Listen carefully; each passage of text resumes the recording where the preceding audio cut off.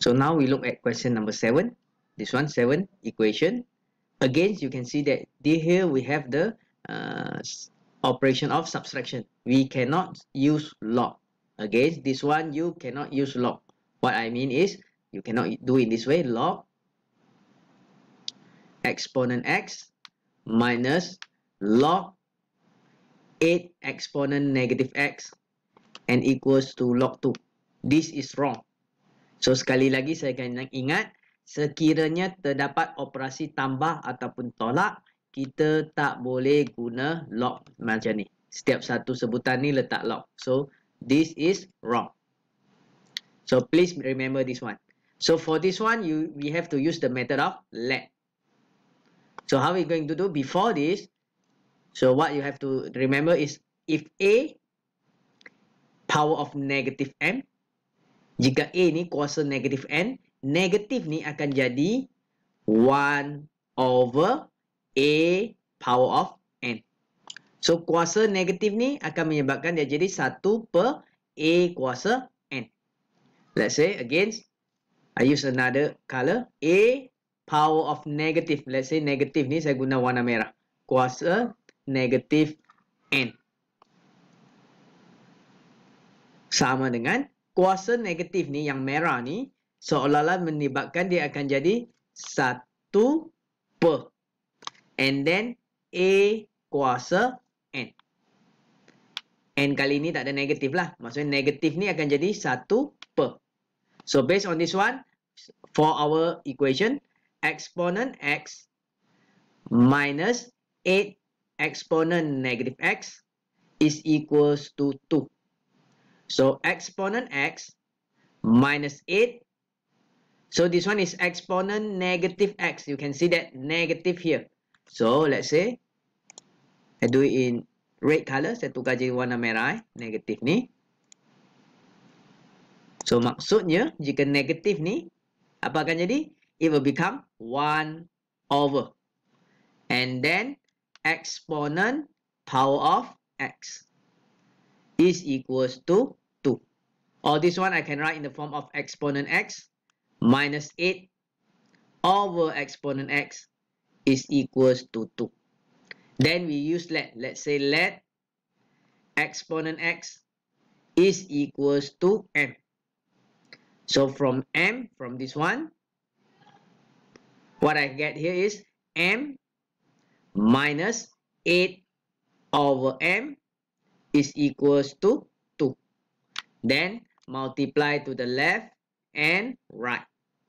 So what we have here is m squared minus 8 is equals to 2m. Again, this is quadratic equation. So one side must be equals to 0. Means that m squared minus 2m minus 8 is equals to 0. What I do here is I move 2m to the left hand side. Then we factorize. So here m, this one. Factorize. Here we have m minus 4. Here we have m plus 2, which is equals to 0.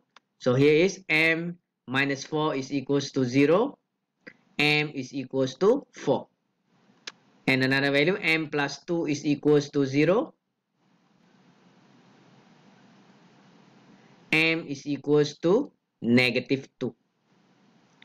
So remember, we are not trying to find the value of m.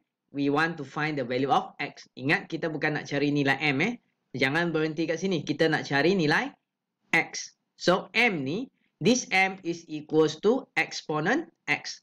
M ni sama dengan exponent x. Therefore, exponent x is equals to 4 or exponent x is equals to negative 2. For this one, exponent x will never get a negative value. Untuk kat sini, exponent x ni tak mungkin akan dapat nilai negatif. Apa-apa kuasa ni, exponent ni positif. Kuasa x ni tak mungkin akan dapat nilai negatif. So this one we can put no solution.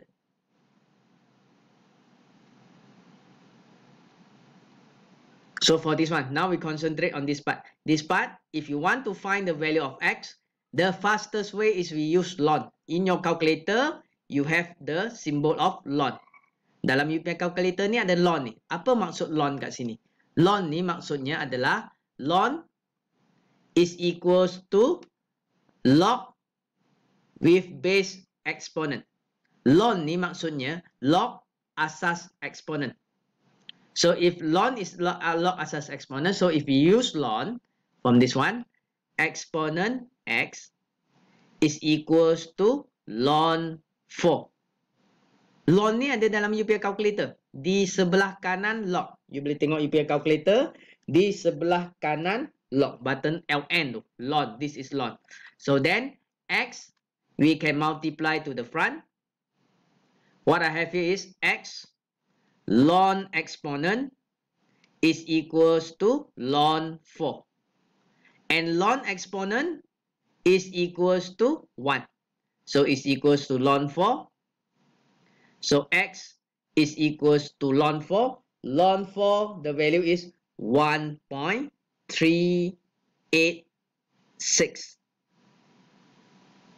Some of you may ask, why ln exponent is equals to 1? Kenapa ln exponent ni sama dengan 1? Tadi saya sebut ln ni log asas exponent. Ln exponent means that is equals to log exponent with base exponent. Jika asas dia dengan nilai dia sama, dia akan jadi 1. Contohnya, log 10 base 10. This is equals to 1. Log 5 base 5. This is equals to 1. Log, let's say, square root of 2. Base square root of 2. This is equals to 1. So, apa yang sama, asas dengan nilai dia sama, automatically it will become 1. That's why ln exponent, which is equals to log with the base exponent, E is equals to 1. Dia sama ni, dia akan jadi 1. For example, if you use log, you can use log. Kamu jika katakanlah, you guna logs for example. This one, you guna log. You tak tahu nak guna ln, let's say, if I use log, we will get the same answer. For example, I do it here. Let's say, I put it in the blue color. Exponent x is equals to 4. Let's say you use log. Log exponent x is equals to log 4. The same thing, you bring x to the front. So we have x log exponent is equals to log 4.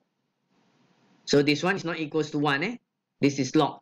So x is equals to log 4 divided by log exponent. So you can use your calculator. X is equals to log 4 divided by log exponent. Still 1.386. The same answer. Cuma ada yang kamu di antara kamu tak tahu nak tekan log exponent. Macam mana kita nak tekan log exponent ni? So I will show you how we're going to using your calculator, how we can show log exponent. So for log exponent, first you press the log button. Tekan button log ni. And then in order to get the exponent, you can refer to the ln. Untuk dapat exponent ni, you boleh tengok kat ln. Dia ada dua, yang kuning log ex ni, log exponent power of x, dengan e yang merah. So kita akan guna e yang merah. So means that next is you put alpha. You press the button of alpha sebab kita nak merah. Jika nak kuning, kita guna shift. Guna alpha, tekan log sekali lagi, tekan log, tekan alpha, and then finally tekan ln. In your calculator, dalam calculator kamu dia akan tunjuk log. Itu macam italic tu, dia macam ni. Inilah log exponent. So this is how you put you guna tunjukkan log exponent ni. Macam mana kita nak tekan calculator untuk dapat log exponent? So, log 4 again, divide by first log alpha ln. So, you'll get 1.386. The same answer as this one. You boleh guna log. Sama saja jawapan dia. So, this one, kecilkan. So, this is the answer for question number 7.